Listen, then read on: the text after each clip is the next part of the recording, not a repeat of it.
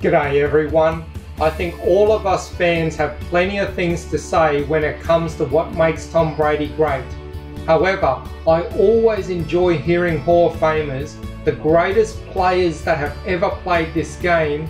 I love hearing their thoughts on why they think Tom Brady is so good. And that's what this video is about. I know some of you don't agree with Dr. Phil and even Jim Gray being in this video, but I find their thoughts on the qualities that go into making what a GOAT is very insightful, mainly because they have been around ultra successful people who are exceptional and the best at what they do, and yet they still elevate Tom Brady above the best of the best. It shows how rare someone like Brady is. It shows that to be the greatest of all time requires a different mindset. Exceptional God-given athletic gifts just doesn't cut it when you're talking about GOATs. This is the cream of the cream. What, in your opinion, makes the greatest of all time in their sport? Is there a common denominator that you see cut across these men and women that make them the greatest? They all go about it differently, but I can see something common. They all have touched perfection from one moment to another, but they all want to hold it and grasp it, and it's like a jellyfish, and it just slips through their fingers. But when they touch it, it's like being an addict. They want to touch it again and again and again because they know they can. Probably his greatest accomplishment is this season of his whole career. To come to a new team in a new place, he could have easily been ceremonial. Helicopters flying over his house. How does he draw those new teammates into him, to trust him, to develop that so quickly, Bug? And right. To me, there's all kinds of things, lessons in there, and how he does that to develop a sense of love and respect really quickly. And the second thing is, Reggie White, whenever he'd sack me, he would grab me and then go to the ground, and then he'd want to talk. Hey, how you doing? How's it going? I haven't talked to you in a long time. My point being that Reggie could be in the heat of the competition, and then in a splash, he was a friend. And to me, that's the greatest thing about Tom Brady, is that he can be fixated on excellence, like maniacal fixation, and yet have a fulsome family life. Something that he can put on one pair of shoes here and put on another pair of shoes there. And it's a great example for all of us how to be more spiritually and emotionally athletic, be excellent, and still be great at multiple things. You can't say enough. But I think the rootedness of who Tom Brady is, to me, is a lesson for all of us. We can learn from what he's done. It's really a miraculous thing. They talk about a bad game because he's 41 years old. Well, he had a bad game when he was 30. So he still is playing great football at his age, and he just needs to not listen to people to tell him how old he is, and just get out there and keep doing what he's doing. But that Tom Brady. Tom Brady, man. Tom Brady is a game changer on the field, in the locker room, in life. The common denominator here, to me, is Tom Brady. Without Tom Brady, this does not work. Without Tom Brady, we're not here. Without Tom Brady, that wonderful picture is not nestled behind you. Because that Tom Brady, see, when you have a guy that you could think back, even in our playing day, say, well, the only one that can really rival him, that man from the 49ers, Joe Montana, Dan Marino. Guys like that. That's only Peyton Manning. I got to give Peyton some credit, but that Tom Brady is in a class by himself. So I'm going to give it to Tom Brady. How about Super Bowl 36? The Patriots and the Rams. The greatest show on turf. The Patriots were 14-point underdogs. Nobody thought they would win. And remember, guys, the Patriots went into halftime with the lead. In the second half, the Rams made a run. And Kurt Warner and that bunch tied the ball game with less than 2 minutes left. That's where the legacy of Tom Brady began. What did he do? He led his team back down a drive, the game-winning drive. Vinatieri kicks the field goal, and the legacy of Brady starts Super Bowl 36. I don't know how we can even have the audacity to ask this question. I agree. How can you pick in a one-game match against Tom Brady? For Tom Brady, the benefit has been he's been in whatever, 10, 11 AFC Championship games. He's been in 7 Super Bowls, and it's not over yet. And so at the end of the day, he's going to have more of these than everyone else. And so when you're getting a conversation of best, there'll be people that say, well, I still think so-and-so is better, or this and that.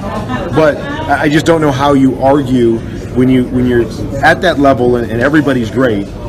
Something's got to delineate between who's the greatest and who's everybody else. And the fact that you play in 7 Super Bowls, which is ridiculous. It's ridiculous. If you win 5, and who knows if he wins more? He wins more than anybody that's ever played the quarterback. Those things to me, fair or unfair, you can go back and go, what if you put Dan Marino in this? Well, Dan Marino didn't get to play in this, so you can speculate all you want, but Tom got this, and this is what he did with it. And I asked Kobe Bryant about that at one point, and he said, look, I'm a realist. I know perfection is unattainable, but it sure is a heck of a lot of fun trying. And that's what they do. Brady has had the perfect quarter, the perfect comeback, the perfect game, almost a perfect season, even though they lost to the Giants. So he's been there and he's won 6 times. So many people would say after 1, that's enough. These guys never have enough because they want it more and more. That's one of the things I admire so much about Brady. The amount of work it takes to achieve just one perfect game. How many players have had that? One perfect game, let alone almost having a complete perfect season in 2007. But take a moment to think about this, because this really blew me away, and how much I really appreciated the level that Tom Brady is on. His mindset and willingness to go beyond anything that any player is prepared to do.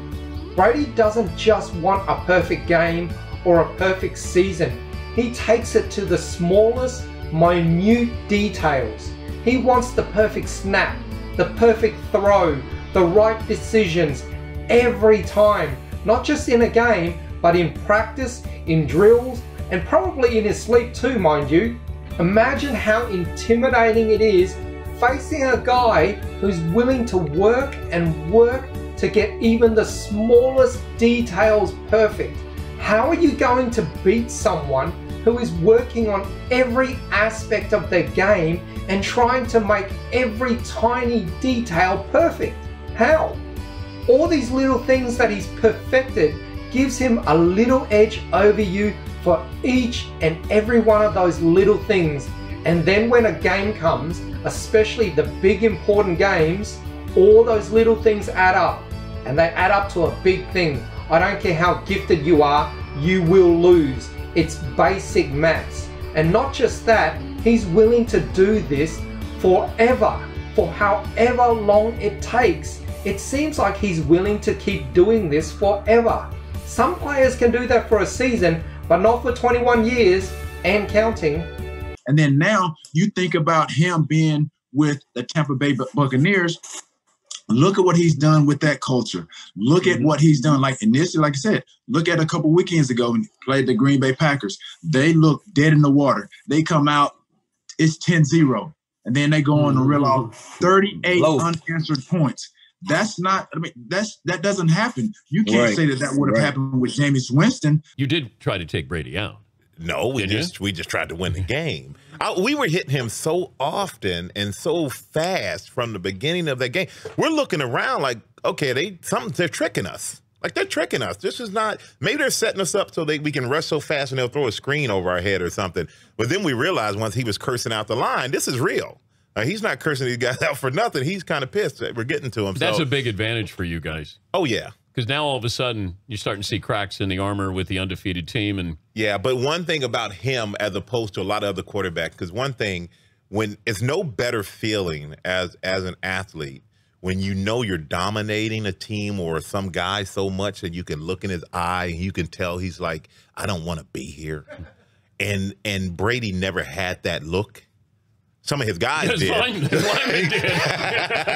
But he never had that look. And that's the one thing I respect about him. This guy, he's a competitor, man. And as pretty as he is, as beautiful as his family is, his pretty wife, quarterbacks get all the pretty women.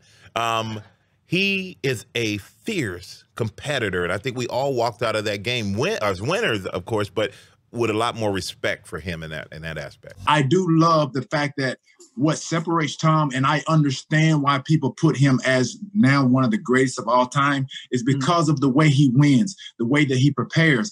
And you talk about, like I said, some of the no-name receivers that have made names for themselves in that system. As you just alluded to, Ty, he's not going to force the ball. Tom Brady, as the game progresses, he looks at matchups. He makes the most untimely of plays. Especially you can talk about Gronkowski. He's kind of like he's been his lifeline in a sense, but he realizes that Gronkowski is a nightmare matchup for a number of DBs, matchup proud linebackers and things of that nature. And I like the fact of his ball placements. He's very cerebral. He's a very smart guy. He's not necessarily a game manager. All of that, he does that, but it's so effortless that you don't even notice it. I didn't know goats like cold weather. Really? Yeah. There you go. You're going goat. I like that. You know what, Skip? I fought it as long as I could, but I can't fight it anymore. Whew, good for you. Moving forward, from this day on, I will never, ever say again, Aaron Rodgers is better than Tom Brady. Really? You'll never, ever say it again? Did we get that on tape? That could change. No, this is not going to This is it. Because the thing is, Skip, is that, look, there have been other great quarterbacks. There have been other great quarterbacks to have great moments. But I don't believe there's been a quarterback that can call upon his greatness time after time when they need it the most. And when they needed it the most, when he needs to be absolutely great, he can do it. Listen, Charles, real quick. So Tom Brady's on the cover of the new Madden game. Do you believe in this curse? Do you think it's going to be an issue or what? Curse? The man already got 5 championships. How you curse a guy with 5 championships? So he'll be fine pretty much? Yeah, he's going to be fine. I hear you, buddy. But dude, I enjoy your work, man. Appreciate it, man. Thank you. An NFL playoff game. I wanted to let you know I'm selling these NFTs on the OpenSea marketplace under Tom Brady Daily Collection. I'll leave a link in the description and pin it to the comments. If you're bored or maybe curious, please feel free to take a gander. The money will help me get better equipment for making these videos. Cheers! That's it for part 1 of Hall of Famers praising Tom Brady. I'll post part 2 tomorrow, so please like and subscribe and share with your friends. Thank you for watching.